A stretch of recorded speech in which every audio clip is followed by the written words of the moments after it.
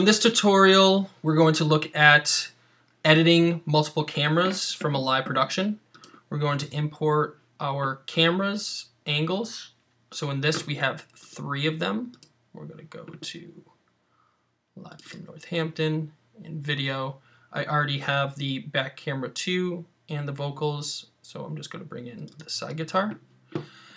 The first thing that I do is I use the back camera as the base camera. So that's going to be on track number 1. So you can just drag that in here, and that's going to be the bass right here. Okay. So once you have that bass, you can drag the camera that you think that you're going to use the second least, I would say. So side camera right here, so you can bring that in too. Now, hopefully this is the same song, yeah, it is, because it's the harmonica. So if you have 2 pieces of media, what you can do is select them both, right click, and synchronize. This is asking you where you want to synchronize. So you want to synchronize, and this is going to, if you have track channel 2 or 1, it's going to shift everything to get to the point where it's going to sync basically with track 2. So it's going to move, I think it's going to move track 2. So you can see that it just shifted a little bit, and now it's found a point for both of these. So a couple of things are your best friend. First, the eye, because you can hide a track, and you can see if you want to hide temporarily a track like that.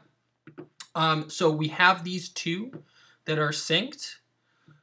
So now we can take the vocals, bring those in, and the only problem is when you go like this and right click, typically you can't hit synchronize. I don't know why. You can, maybe it's an update, but if you have more than 1 track, you typically can't synchronize. But I'm going to highlight all these. I'm going to hit synchronize. And it's going to go through the process, and it's going to actually sync up all of these. Now, it's going to have all these synced, but you're only going to want to use the back track of audio 1, because the backtrack of audio 1 was our good audio. The other ones were scratch audio, meaning they're there for sync purposes, but you can see that this is the track that's that is all set up here. Now, these ones we're going to mute, and we're just going to use this back audio track right here from the back camera. And so we can play like that.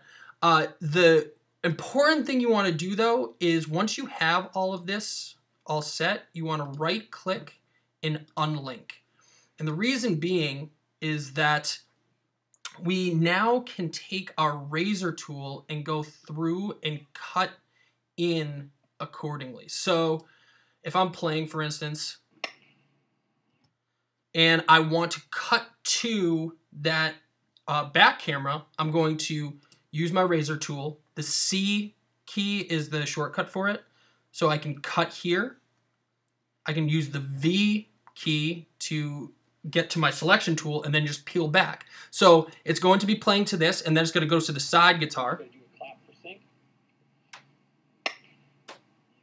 And it goes over here. Now, this is, we can't use this part until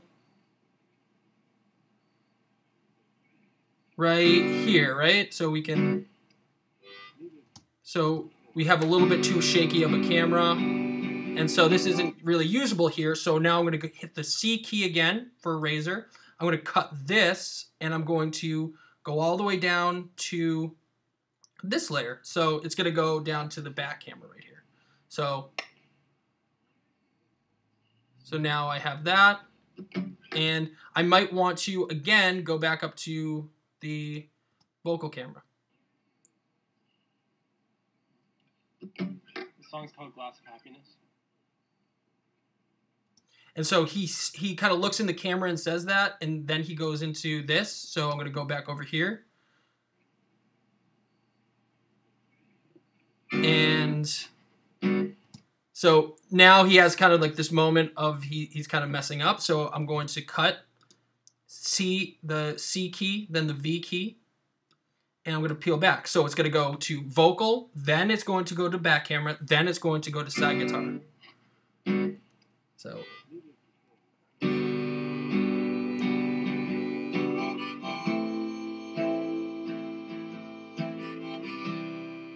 And boom, beautiful, right? So the other thing is, if you hold, if I'm on C again, if you hold the shift key, you can cut everything like that.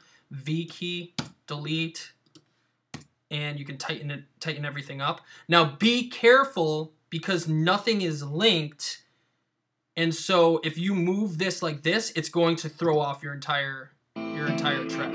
Okay, so as you're doing those cuts, you wanna be careful not to move anything, but it frees up you cutting clips like this and preserving the audio and everything. Okay. The way that you do this, so you want to do it probably you want to cut every 3 to 9 seconds. That's what I usually do. So if you look at here, so this is like 1, 2, 3, 4, 5, 6, 7, 1, 2, 3. So you see, if we do this too short, it's gonna look weird. So it's like. So you want to have between 3 and 9 seconds of cut of song, and you want to kind of match up things. So if he's singing, you're obviously going to cut to the vocal more. If he's playing guitar, you're going to cut to the guitar more, right? And so I usually start in a wide shot and I end it in a wide shot, unless there's kind of like some like smiling or things going on. So I brought everything in. I selected everything, right-click and synchronize, then right-click, unlink. It's linked now, but unlink. And then I use the C key to cut pieces and the V key to peel it back. And I use it every 3 to 9 seconds.